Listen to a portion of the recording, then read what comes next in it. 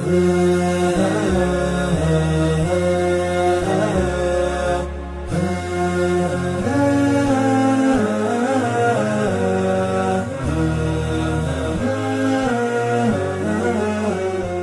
alaikum wa rahmatullahi wa barakatuh. Welcome to Ahkam SOS, the show that discusses Islamic practices and duties by His Eminence, the Grand Ayatollah Sayed Sadiq Shirazi. May Allah prolong his life.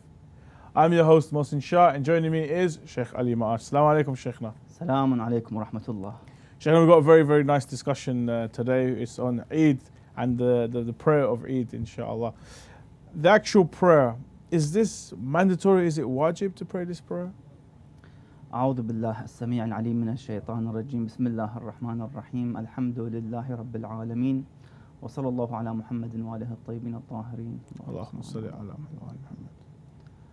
The salah of the two Eids, i.e. Eid al-Fitr and Eid al-Adha, they become mandatory in the presence and with the being of the Imam of our time, Ajjallahu Farajahu al-Sharif. They become wajib, both of them, when the Imam reappears, inshaAllah, and hasten his appearance. These two salah will become wajib for the mu'mineen to attend. However, during his disappearance and absence, they both become mustahab. So Salat al-Fitr, Eid al-Fitr, and Salat of Eid al-Adha, they both become mustahab. In other words, you can attend the Jama'ah pray and pray to the Jama'ah, or even you can pray individually. As long as it's mustahab, you have both options. Of course, the best option is for the one to attend the Jama'ah on the Eid, to celebrate the Eid with the mu'mineen, also to embrace the mu'mineen, say salam to them, and of course, you gather in that community on such a blessed day. So it's better for the mu'mineen to attend and participate in the Eid Salah, and of course, the thawab and the rewards would be more. And of course, the ones would be joyful when you see the mu'mineen. That's one of the good thing about attending the mosques and the centers in such a blessed days, that the one becomes happy and joyful by seeing the mu'mineen, by attending the salah, especially after 29 or 30 days of fasting, for example. So it's good to encourage mu'mineen to attend on such a blessed day and gain from the barakats and the blessings from this day. Shaykhna, the Eid Salah is a little different to the other prayers in terms of the timing. I mean, what is the time slot? Where do we pray this prayer? Basically, the Eid Salah of the Fitr and Adha, they both begin by the sunrise. So let's say you pray the Fajr prayer, and then you wait, you do taqibat, tasbihat, recitations, whatever mustahab you do, until the sunrise. After the sunrise, you begin and you're allowed to perform the salah of Eid till midday.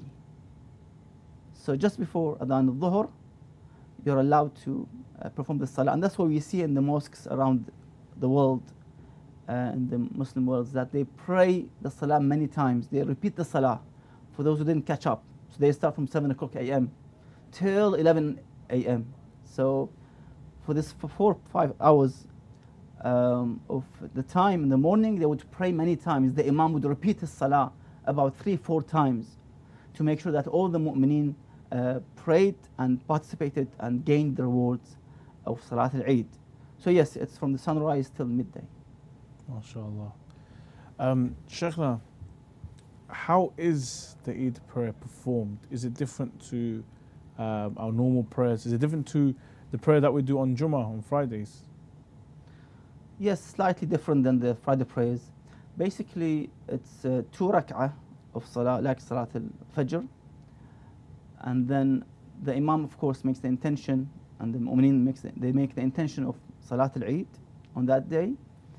It begins with, on the first rak'ah, Hamd and Surah, and then there are 5 takbirah.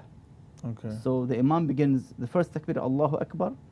And instead of going to the ruku' on the first rak'ah, he would raise his hands and read qunut. And there's a special dua for the Eid of Al-Fitr and Adha that you read that dua. I think it's quite a famous one. Exactly, yeah. It takes about 3-4 minutes to finish the dua. And of course, 5 qunut in the first rak'ah of Salat al-Eid. 5 qunuts. And 5 takbirat, of course. So after each takbirah, the Imam does, you would raise your hands and read that qunut. Of course, it's important for the mu'mineen who follow the Imam, or even mu'minat, when the Imam is reading Hamd and Surah, again, you keep silent and listen to the Imam's recitation. But in the qunut, you read with the Imam, the dua.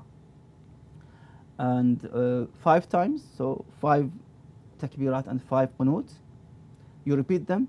So after each takbirah, again you raise both hands and you start reciting the dua. After reciting the last and the 5th qunut, then the Imam would go towards the ruku' and then sujood, and then he stands up again for the second rak'ah. In the second rak'ah of Salat al-Eid, the Imam also reads Hamd and Surah.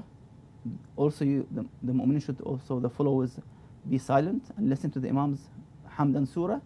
And then the Imam, again, he goes for the Takbirat al-Ihram, and he starts to read the qunut as well in the second rak'ah. This time there are only 4 qunut in the second rak'ah of Salat al-Eid. In the first rak'ah, we had 5 takbirah and 5 qunuts with it. In the second rak'ah of Salat al-Eid, we have 4 takbirat with 4 qunuts. So again, the Imam repeats the same dua he read in the first 5 takbirat and qunut. In the second one, the same thing is repeated, but 4 times this time. So 4 times qunut with the dua, the same dua is repeated. And then the Imam, he goes for the ruku' and sujood and tashahud and taslim, and the salah is attained and completed in this way. MashaAllah. Sheikhna, now I'm smiling because everyone knows about that Eid prayer and the amount of qanut, and mashallah, if you have a very slow Imam Jama'ah, you're going to be there for a while. Sheikhna, sometimes there is a khutbah, yes or no, with the Eid prayers? Exactly. I was just going to say this afterwards, that there is a khutbah after the Salat al-Eid. And this is different with regard to the Salat al-Jum'ah, the Friday prayers. Yes. The Friday prayers, the first comes is the 2 khutbah, the 2 sermons, and then Salat al-Jum'ah.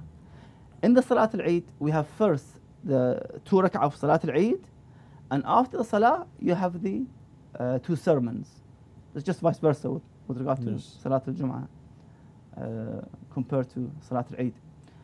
So when the Imam finishes the Salat al-Eid, he stands up and he starts to read the first sermon.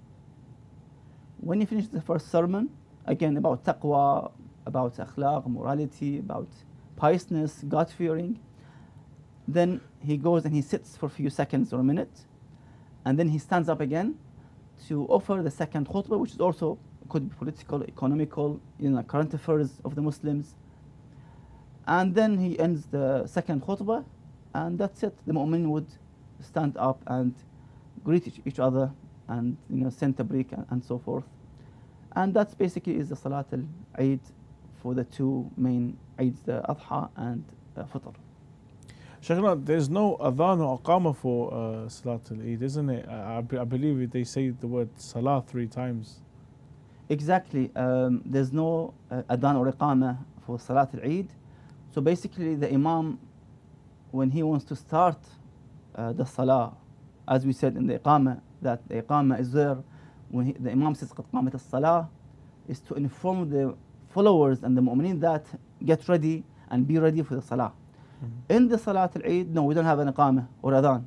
So the Imam would stand and he would say aloud, as-salah, as-salah, as-salah. Yes. So the mu'mineen would be ready and prepare themselves for Salat al-Eid. And then the Imam, he does the Takbirat al-Ihram and he begins the Salat al-Eid.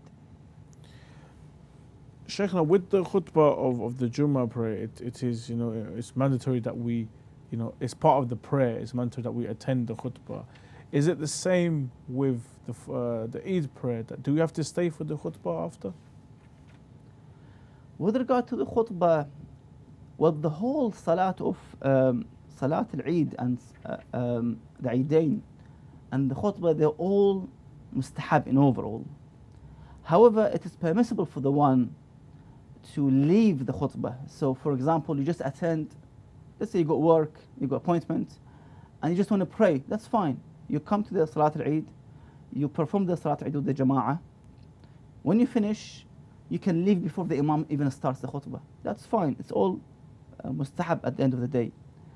This is, of course, permissible in the time of the occultation of the Imam, Ajjallahu Farajah Sharif. So, in the time of his presence, that becomes wajib. So, it's just now we are allowed because there's no actual presence for the Imam Salamullah alayh between us.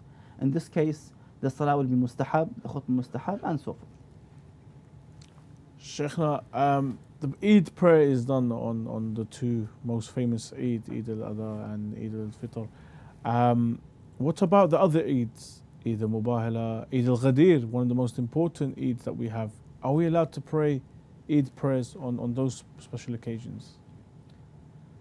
According to the fatwa of the Sayyid Hafidhahullah, he would say that yes, it's mustahab for the mu'mineen also on top of the Eid prayer on Fitr and Adha, also to pray on the Eid al-Ghadir, this great Eid of Allah subhanahu wa ta'ala, Eidullah al-Akbar, the great Eid of Allah, the Almighty.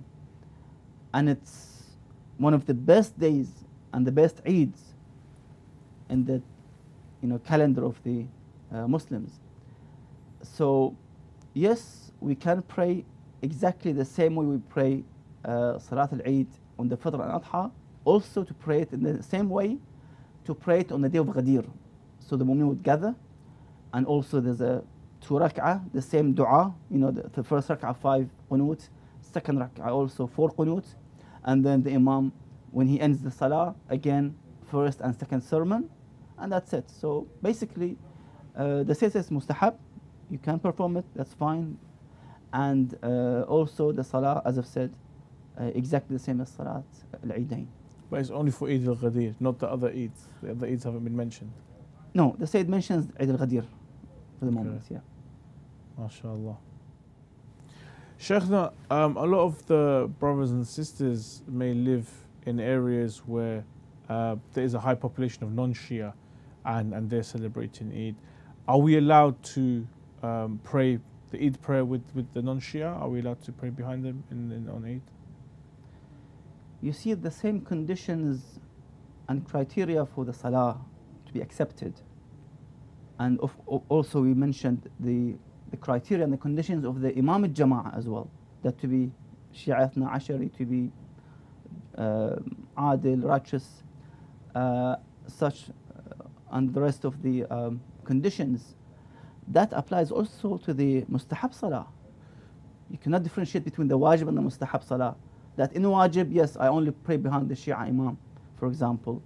And in this case, then, for the Mustahab, fine, let me go and pray behind the non-Shia Imam and with the non-Shia community. No, you have to also follow the rules and the guidelines that you would also pray behind a Shia Imam, Ithna Ashari as well, and you follow the same conditions.